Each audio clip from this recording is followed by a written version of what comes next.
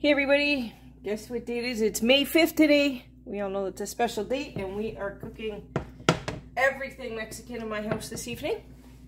First going in the oven is my sheet pan fajitas. So I have my chicken marinated in my Epicure fajita seasoning. The other end I have all my different colors of peppers, and I'm going to throw this sheet pan in the oven at 400, probably about 15 or 20 minutes till that chicken's cooked. In my frying pan, I have some of Epicure's taco. We've used tonight Epicure's meal solution with the taco seasoning. Just mix it. This is more like the one you might find in the store. You mix it with the cup of water and add it to your ground beef. It helps if you turn your stove on and let it simmer till it thickens up that sauce. And while my fajitas are in the oven, my fajita sheet pan, nothing wants to stand up here for me. I'm going to make some salsa.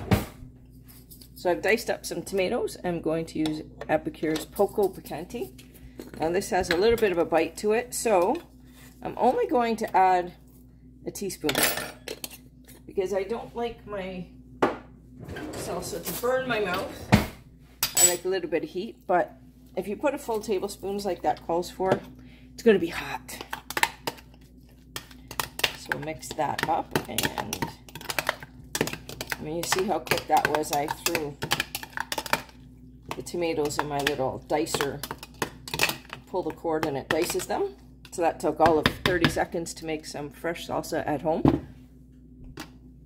And to save a minute, I've already crushed up my avocados. I was going to call them my guacamoles, but they're not guacamoles.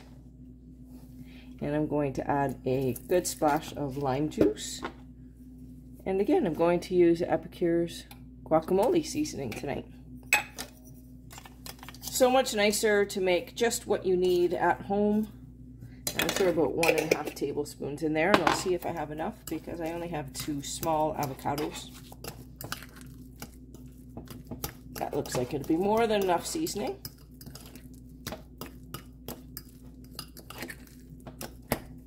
It's so nice to make this at home. I might just take a small avocado, and that's my snack in the afternoon. I have a little bit of guacamole with a couple of chips, or even with some sliced vegetables, some carrots, cucumber. They're great dipped in guacamole.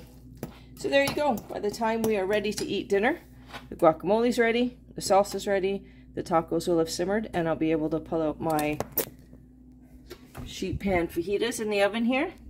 So I got my peppers and my marinated chicken, and those should take about 20 minutes.